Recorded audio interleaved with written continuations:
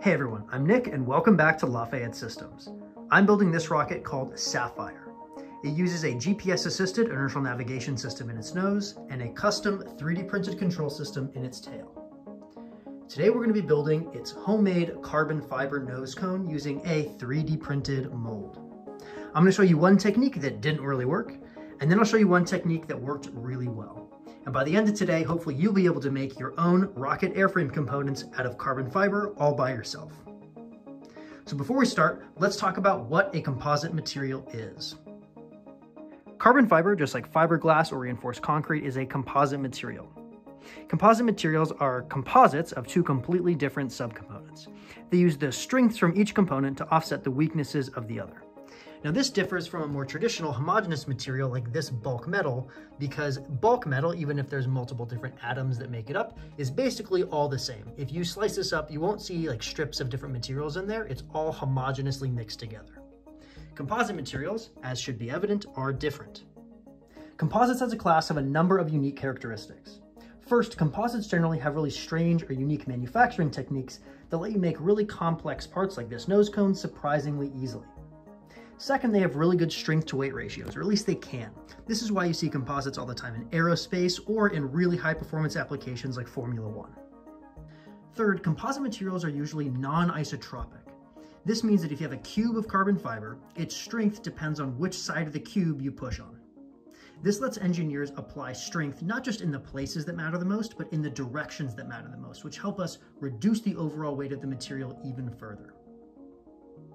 I'm using carbon fiber to make Sapphire's nose cone because it's very strong, it's very rigid, and this nose cone does not need to be RF transparent. Each composite material is a little bit different, but because the underlying carbon fibers in here are conductive, this part ends up being a Faraday cage. So if you have an antenna that's buried in here, it won't be able to transmit out, and we would have to use something like fiberglass or a Kevlar composite instead. Sapphire isn't designed with an antenna in here, so I'm going to go with full carbon fiber to make great use of the high rigidity of this material. Carbon fiber is a composite material made up of two different components. The first is a fabric made of super thin pure carbon strings, and you can see the pattern of the fabric shining through in this section of airframe. The second component of carbon fiber is an epoxy resin. The fabric is super strong in tension. The carbon fibers are one of the highest strength to weight ratios material, but only in tension. And the resin is super strong in compression. When they're combined, they make a part that's super strong in both tension and compression. When we manufacture carbon fiber parts, we take layers of fabric and we layer them over something like a mold or a mandrel. We then apply the epoxy resin, which cures over the parts, and then we generally have to flash off the ends and sand down the part a little bit to get to its final geometry. Okay, before we build our own nose cone, let's talk about how amateur rocket composite nose cones are traditionally made. Nose cones and other cylindrical parts are particularly difficult if you use an inner mold like this one.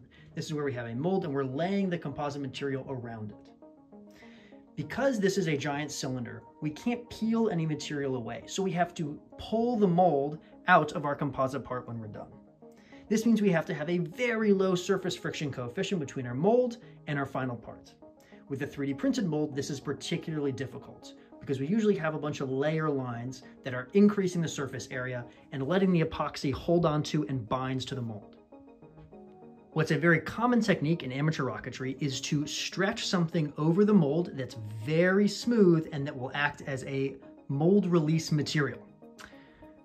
Okay, we're gonna stay monetized here. Let's imagine what types of things might work well as a good nose cone mold release. We want a thin, stretchy, cylindrically shaped material, preferably with some kind of like mold release or lubricant already applied to the outside. As it turns out, there are a couple of commercial products that fit that description. Typically, we take these mold release sleeves and we slide a couple of them over the tube.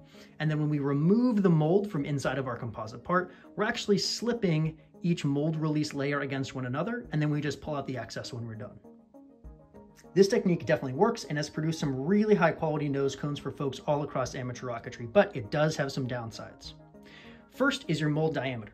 Each sleeve adds a little bit of thickness to your mold's outer diameter, and that affects the inner diameter of your final part. So if you want a really tight inner diameter tolerance, you need to really carefully measure your mold with all of the composite mold release sleeves on top of it and then you need to tune your mold geometry and diameter to get a final part that actually works for you.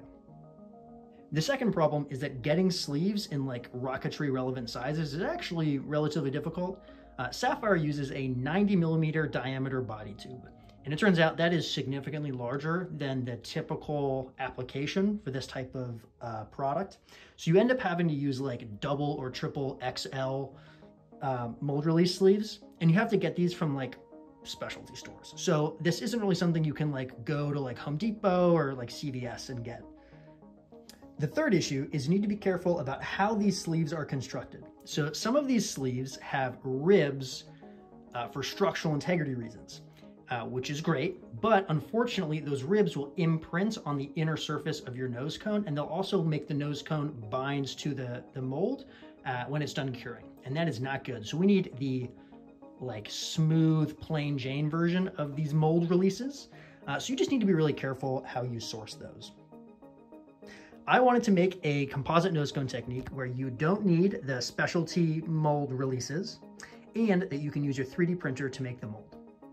So at the end of the day, I'm trying to figure out a way that we can 3D print this and have it not stick to the carbon fiber nose cone when you're done with it. Plan number one is to use a melt-away plastic 3D printed mold. So I'll 3D print the mold and then I'll put my carbon fiber over it and let it cure. When that's all done, I'll toss the entire thing in the oven and then I'll let the mold just melt out. If this works, I won't really need to worry about the surface bonding between the mold and the part because the plastic just melts away at the very end. I've been learning a lot about making composites, but what if you want to learn more about other essential rocketry skills like math and programming? Today's sponsor, Brilliant.org, has you covered. Brilliant's hands-on lessons help you learn complicated subjects quickly, and daily encouragement helps you keep your learning goals on track. Brilliant helps you build a good foundation first before helping you progress to more and more challenging problems. So if you're a complete beginner or you're trying to refresh some of the things you learned in college, Brilliant has lessons for you. Brilliant has just released their new Programming with Functions course, which helps you master creating and calling functions in software. This is a super important skill when your code gets more complex. If you're ready to start learning for free today, go to brilliant.org/Lafayette, scan the QR code on screen, or click my link in the video description. Brilliant's also offering Composites experts like you 20% off an annual premium subscription, which gives you unlimited daily access to all of the courses in Brilliant's catalog. So plan number one is to use a melt-away plastic 3D printed mold. I chose PLA for the mold material because it has the lowest melting points of any of the filaments that I have. First, I prepped the nose cone layup and I applied a tiny bit of mold release to the mold. I just used this spray-on mold release that's worked really well in other projects.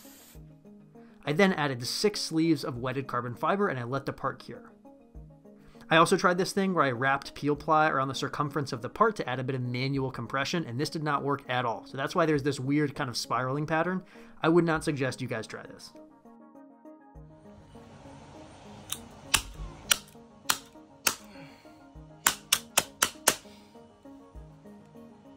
Oh, I'm just bashing into the top there. All right, one second. Let me see if I can pull it really, really hard.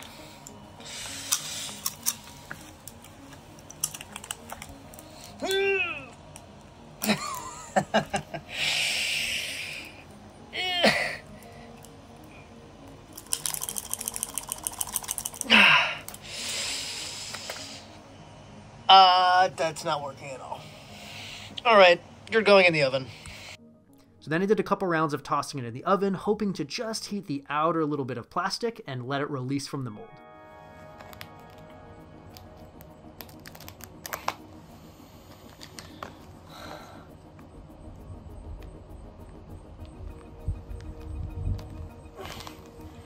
Dude, what the hell?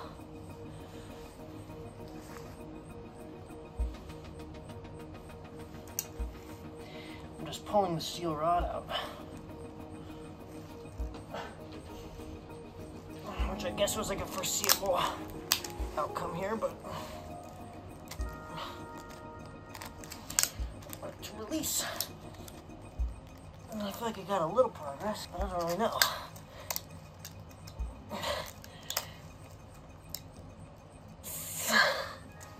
I feel like it's moved. I feel like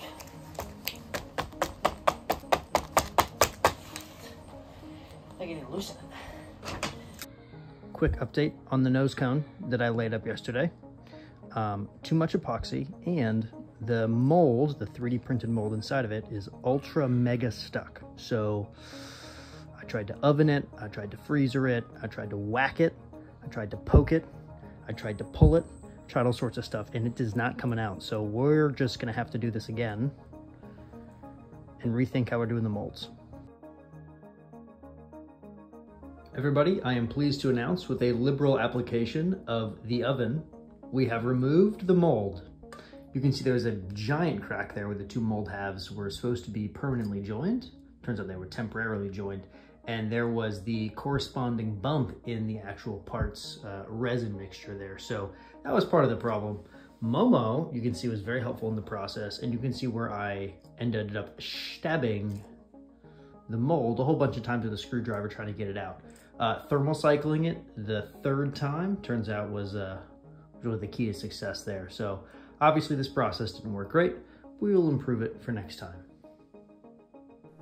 So method one did not work great at all.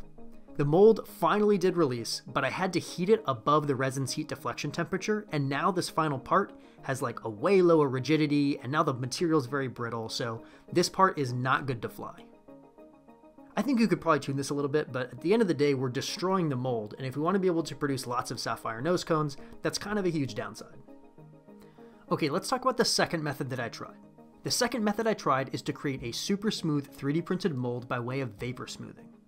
Vapor smoothing is a process where a solvent vapor is circulated around a part inside of a vapor chamber, and this smooths out any ridges or bumps. It's really good at getting rid of the layer lines, which are the bane of our existence with this type of 3D printed mold. Lots of plastics are susceptible to vapor smoothing and acetone, but some filaments are particularly well suited for this. ASA is perfect, so I printed this new nose cone mold in Prusament ASA and built myself my own little vapor smoothing chamber. Now, it's still important to sand these molds to get the high points knocked down and to start with as smooth a surface as possible. These then went into the vapor chamber for between 60 to 90 minutes. Big caveat here. The amount of time you need in the vapor chamber depends wildly on your brand of filament, the outdoor temperature, the design of the chamber, and your part geometry. So if you do this, I really encourage you to test out a smaller part first and iron out the vapor smoothing time. You also need to print your part with really thick walls, and preferably with 100% infill. This is an example of a mold that didn't have thick enough walls and was in the chamber for way too long, so you can see the infill imprinting through into the final surface. Once the mold was vapor smoothed and allowed to reharden, I used paraffin wax to fill in any obvious cracks like this seam here between the two mold halves. When it was time for the layup, I added 2 coats of spray on mold release, and then I added the sleeves. This time I added each sleeve and then I wetted it out with a paintbrush, which made the process way easier.